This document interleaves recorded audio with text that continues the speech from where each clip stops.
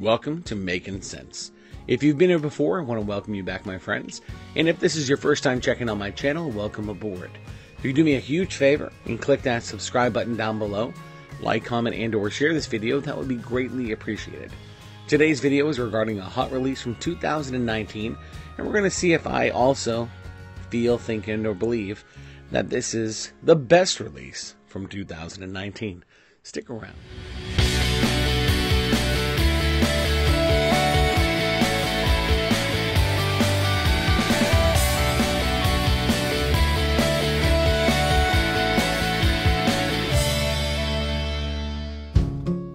As for presentation with Issey Miyake's Pulse of the Night, the box is very nice. You know, it's a flat black and or matte black along with this gold accents.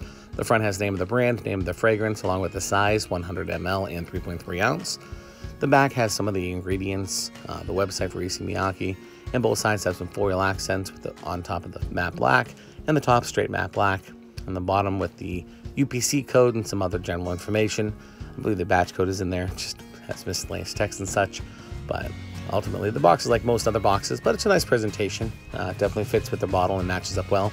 The bottle is nice and heavy. It feels sturdy in your hand. It feels really well made. The gold accent on top of the matte black is really attractive in my opinion. The front has the name of the brand along with the name of the fragrance. Everywhere else around the bottle is pretty much just design-wise, other than the bottom right here. You can see that it has the 100 ml, 3.3 fluid ounces, and the batch code information. The top is completely flat, but it's on super secure. It actually clicks when you pull it off. It's one of these that has a really nice tight nozzle that actually the sprayer fits tight to the bottle. There's no gaps or spaces, and you can shake it from the top, so it's absolutely secure to pick up from the top. Accord for Granica. The main accords are balsamic, smoky, woody, aromatic, amber. Top note is Chiara incense. Middle notes are tonka bean, patchouli, and amber. And the base notes are leather, woodsy notes, vetiver, sandalwood, and vanilla. This is the presentation for Issey Miyake Pulse of the Night. To me, they did a great job. And ultimately, there you go. So this is the first fragrance I've ever owned from the house of Issey Miyake. Pulse of the Night is a very attractive scent. It's a very welcoming, generally mass appealing. There's nothing really to dislike about this unless you don't like fragrances. In my opinion, of course. Now, as far as the sprayer goes, it has really nice coverage. That sprays out really good. The smell just from that spray, not even right on top of my clothing or on my skin, is a really nice fragrance. It's really, you know, it's warm, but at the same time, it has a lot of freshness to it. It's hard to describe. It's not like where Green Irish Tweed or Acqua di Gio or any of these other fragrances have either a super fresh or a green feel to them in a sense. This one here, let me spray on my arm.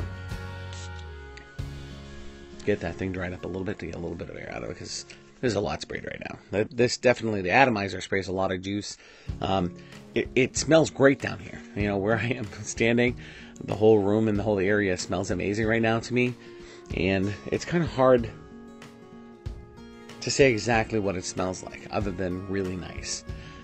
When I look at this bottle and when I think about the fragrance itself, before I ever spray it, I always picture it's going to be a really warm, maybe even a gourmandish type scent. And it really isn't really that much of a gourmand at all. In my opinion, it's more of a freshie that has some sort of a booziness to it or something like that. And again, I'm not a perfumer. I say that all the time. It's my take on what I smell when the scent profile is going through my nose into my brain and telling me what I smell. So this one here, it definitely has like some woodsy notes to it. It's got like a green vibe, but mixed into that of like a speakeasy, if that makes sense to you. It's just really nice. It's a really classy scent. Seems like it'll be a great scent for the fall, also and for the winter time. Personally, I've worn this about 2 or 3 times out, and I've really enjoyed wearing it. I've gotten compliments on it probably 2 times when I wore it out of the 3. Which, that's awesome, you know, it's a really nice thing to get a compliment. Some of the reasons we wear fragrances might be to get compliments, but in this case, I want to say I got the compliments. One was almost 2.5 or 3 hours into wearing the fragrance. Somebody stood next to me and they said, wow, you smell really good. And, you know, first off, that felt good. You know, it really does feel good when you choose to wear a fragrance and it actually gets recognized by somebody outside. and you didn't say, hey, do me a favor, smell this for me, or it wasn't a coworker you were always standing beside that always knows that you're into fragrances. This was just a random person that I was standing, I think, in a bowling alley, and they said, wow, what is that? You smell just really good. And that was awesome. You know, it was a really good feeling.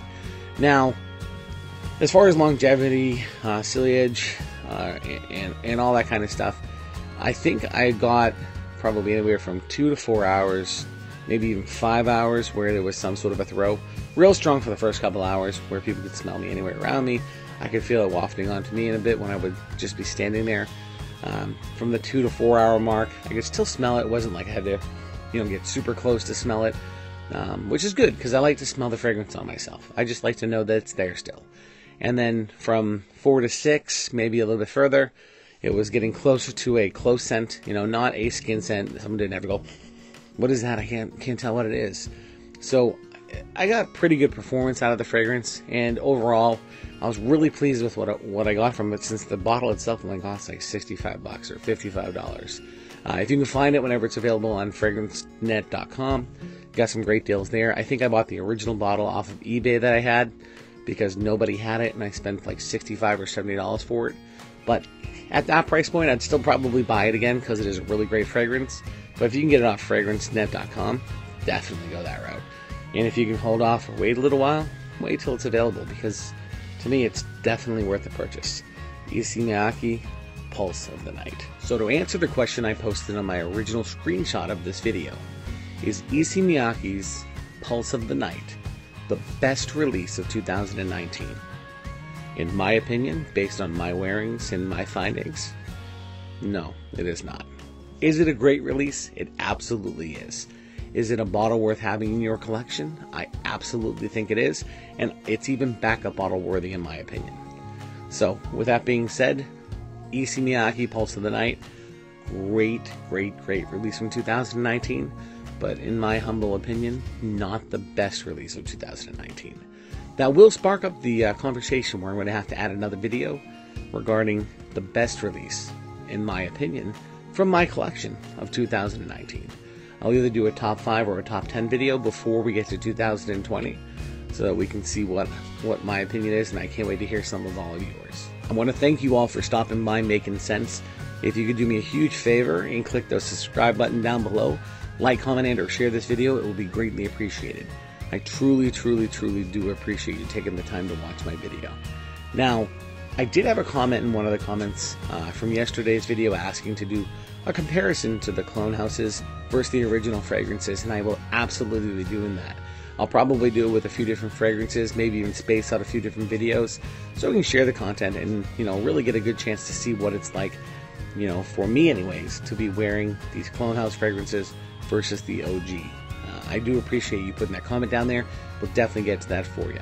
Now, anyone else that has comments down below, if you have any comments about Issey Miyake's Pulse of the Night, whether you've tried it and you like it, hate it, love it, whatever the thing might be, if you're wanting to try it, if it's something you're looking forward to getting your nose on, put those comments down below. Let me know what you're thinking as well, because that's, what this is all about. It's all about the community that we have on Fragcom and or on YouTube, and in general with Making Sense. So remember, if you're making the world a better place, one spray at a time, then to me, you're just making sense. Until next time.